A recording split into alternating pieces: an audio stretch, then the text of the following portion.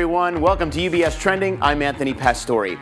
LGBTQ Pride takes place every June, and it's a time to honor the 1969 Stonewall Uprising in Manhattan, which was the tipping point for the gay liberation movement in the United States. Today, the community has certainly come a long way, and we celebrate that here at UBS. And for today's conversation, we're going to be discussing a new white paper report on planning for the LGBTQ family. I'm joined today by three of my colleagues from the UBS Advanced Planning team, Brad Dillon, Casey Verst, and Joanna Morrison. So nice to have you all join us on the show, and happy Pride to all of you. Brad, let me ask you, just to get us started, you've been a frequent guest of ours here on the show and talked about all different kinds of topics. This one is really different and something to celebrate, but what can readers expect from this LGBTQ planning white paper that you're all writing? Well, thank you for having me on the show today, Anthony, and thanks for everyone who's tuning in. Happy Pride. Casey, Joanna, and I have we've worked with a number of LGBTQ clients here at UBS, or clients with family in the LGBTQ community. So all of us really wanted to just come together for Pride Month and put together our collective experience on these particular issues. We've spoken on panels, at conferences, and like I said, the work with clients over many years. So we wanted to tackle all of the issues that we can think of when it comes to planning. And that's a very broad term, but first, the white paper really is just trying to help formulate a calculus around answering this question, this particular question. Now that we can get married, well, since 2015, now that we can get married, should we get married?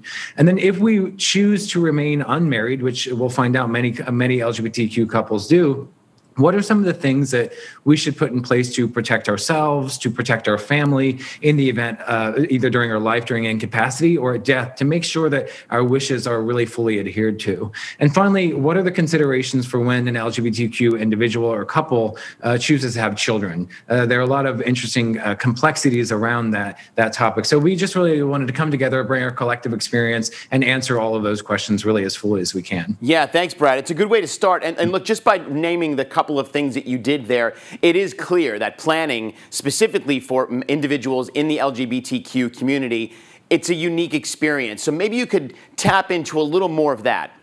Yep. No, it's great. It's such a great question, because prior to the Supreme Court ruling, the Obergefell v. Hodges ruling in 2015, which made same-sex marriage the law of the land, the landscape for LGBTQ planning was incredibly complex because of some states allowed it, some states didn't. Federal provided some benefits, but not all benefits. And so it was a very complex landscape. But the Obergefell ruling really simplified the landscape. However, it didn't completely simplify it. And one of the statistics that really rings true and comes out for why this is such a unique issue is that when you look at the number of couples who've decided to marry since the Obergefell ruling has nearly doubled, but not everyone's rushing to the altar, it turns out. When you look at the statistics, there are estimated to be about 1 million cohabitating LGBTQ couples in the United States.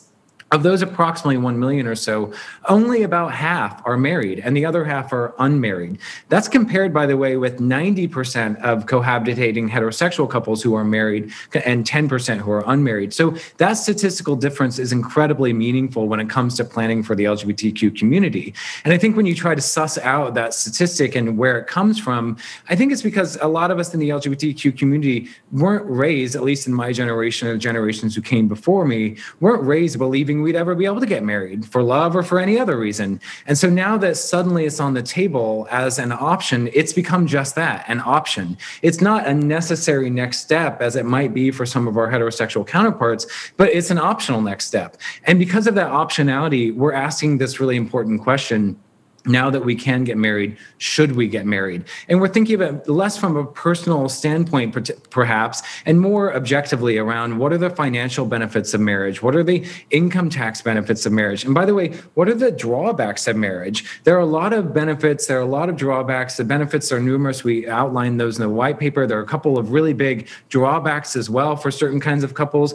But so really, it's a facts and circumstances test. Not every couple is going to look at the benefits and say they outweigh outweigh the drawbacks necessarily. And so that's part of what this white paper is trying to suss out. That's part of what we do in the advanced planning group, is help couples in their particular situations try to figure out, is marriage an economical benefit or a drawback for you? And that's one of the things this paper does. Yeah, thank you, Brad. I love that you all got together and wrote this report for the exact reasons that you're describing, because there are so many protections that come with marriage, that legal entity of marriage, that if you're not married, whether you're in a heterosexual couple or, of course, in this case, many same-sex couples, you're not necessarily getting. So how do you do that on your own? So it's a perfect segue. So Joanna, something that Brad mentioned, and by the way, welcome to UBS Trending, a lot of couples are considering starting families, whether they're married or they're not. So what's something that they need to be thinking about before they make that decision? Thank you so much for having me, and happy Pride Month to everyone. You're absolutely right. So LGBTQ individuals and same-sex couples, they might decide to start a family in a number of different ways. And what we're seeing is that the parent-child relationship is really a state law concept. And the states, many states, have not kept up with the times since the 2015 Supreme Court decision. Two very common ways for people to decide to start a family would be adoption or through assisted reproductive technology, commonly referred to as ART. With adoption, you'll see that married couples uniformly can adopt jointly. In many states, that's not the case with an unmarried couple. And so you'll see, a lot of the things that you would think you want with a parent-child relationship just won't be able to happen. So obviously there's an emotional aspect, but we're talking about the legal aspect as well. So being able to make medical decisions for your child, being able to make educational decisions for your child. You would not be considered the legal parent when only one partner in the relationship is allowed to adopt. Now, some states have something called a second parent adoption, but all states don't. So it's really important when you're considering where you're going to adopt the child to see what the state law is. In regards to assisted reproductive technology, again, with married couples, the law is usually the birth mother of the child will be considered a legal parent, and then the husband of the mother will be considered the other legal parent. Again, the law is dated and it's not keeping up with the times, and that's what you see in many states. And with a married couple, in 2017, the Supreme Court said LGBTQ people, they need to also be listed on the birth certificate. You can't just say the word husband and exclude people. With unmarried couples, however, if only one parent, the birth mother in this situation I'm telling you about, can be listed on the birth certificate, then you're leaving out the other partner. And there are several cases out there where down the line, this causes real problems with custody battles and the same legal things that I was telling you about earlier regarding making decisions for the child with education or medical decisions. Terrific, Joanna. Yes, and again, this is why reading the white paper here is so incredibly important for anyone who's considering, obviously, having a child, whatever method they go, whatever route they go, as you mentioned. So really good stuff. And Casey, let me bring you in here. For especially, when you're thinking about, obviously, when you're having a child, you're also thinking about financial plans and estate planning. Are there any tips specifically surrounding estate planning for same-sex couples? Yes, thank you for having us all, and happy Pride to everyone out there. So I think, I want to tie it back to a little bit of what Brad said. I mean, first of all, planning for everybody, having an estate plan in place is going to be really important regardless, right? I mean, one of the basic tenets of an estate plan is not even just for the tax planning component, but to make sure that whoever you want to leave your wealth to when you pass away, that you've actually listed your beneficiaries in an estate planning document, right? In a will or in a revocable trust, for example. So that's going to be very important for everybody, but especially for same-sex couples.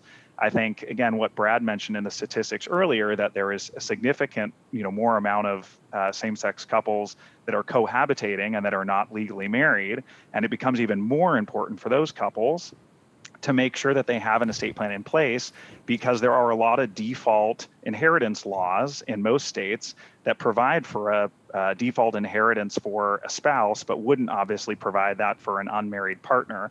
And you would, assume in most cases that there are partners that have been together for a long time and been living together and would want their wealth to pass to their partner to continue to support them during their lifetime. So having an estate plan in place to be able to provide for that is very important.